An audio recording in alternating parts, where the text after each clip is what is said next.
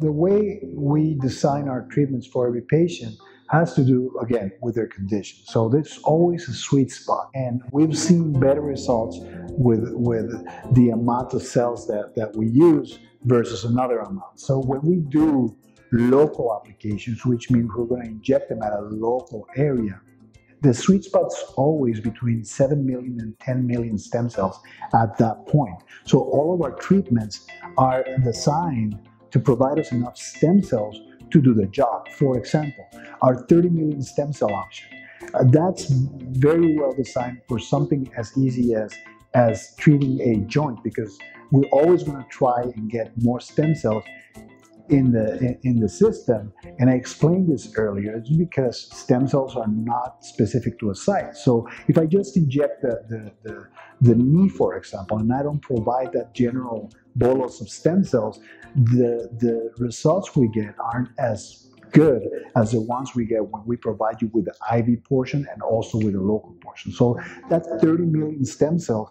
It's very sweet spot on really simple small procedures like that, or facial rejuvenation, or a P-shot, for example.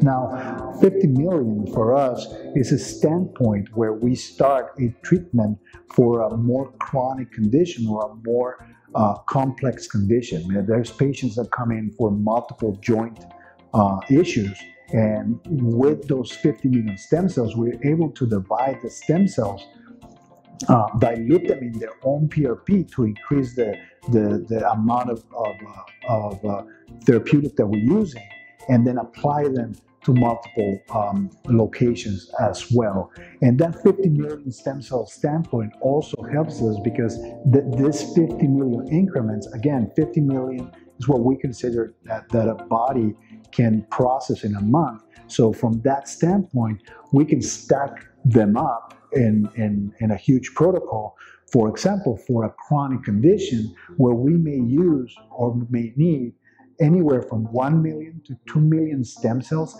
per pound of weight.